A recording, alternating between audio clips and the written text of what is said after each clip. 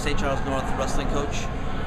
For this weekend, we're looking for our sectional qualifiers, so just to be in solid position and just take one match at a time and wrestle hard, and everything should take care of itself. How did you feel about this past weekend at regionals and getting the guys through? I was happy with the kids who advanced. We were actually expecting them to advance. They've been our horses all year. A little disappointed on some of our other kids not getting out.